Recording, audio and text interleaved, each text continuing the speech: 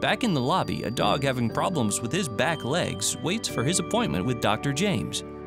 My name's Ilana, and I'm Sylvester's grandmother. About 8 months ago, we noticed he was having problems coming out of the swimming pool. His back foot tended to buckle in, and then after that, he started dragging his leg a little bit. He has been having some problems with the mobility in his back legs for a number of months now.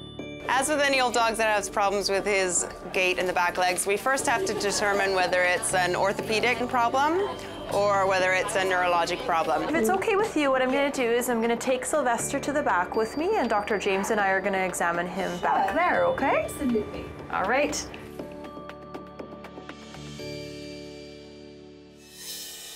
Dr. James takes a closer look at Sylvester to help figure out what is causing his walking issue.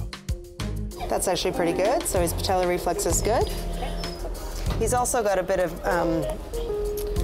atrophy back here as well. Some muscle wasting? Yeah. The signals that are going to the back legs, from the brain to the back legs, and also from the back legs up to the brain, to tell the brain where the legs are in space, aren't quite getting there as quickly as they should, which can often imply that there's an abnormality with the spinal cord in that area. After looking at him, I know that his problem is neurologic, but I'm not entirely sure what the problem is. It could be a number of things, like a degenerative condition or a tumor or a disc. Once we determine if it's orthopedic or neurological, then the next step is to try and figure out what it is. There's a number of possibilities for what the cause of the problem could be, okay? So it could be that he has a disc bulge or disc protrusion. Sometimes they can have a disease called degenerative myelopathy, whereby there's loss of the myelin that covers these long axons, and so the speed slows down, and so they slowly get wobbly in their back end. It's a little bit unusual in that if it was degenerative myelopathy, I might suspect his signs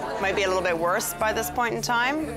Would have progressed a little bit faster than his signs. This condition is a condition that we can't do anything about. There are some drugs that may slow down the onset of signs, but it's a degenerative spinal cord condition that there's no surgery or anything for, okay? And last but not least, we have to have on our list some kind of tumor. I'm always concerned with an older dog that it could be a tumor.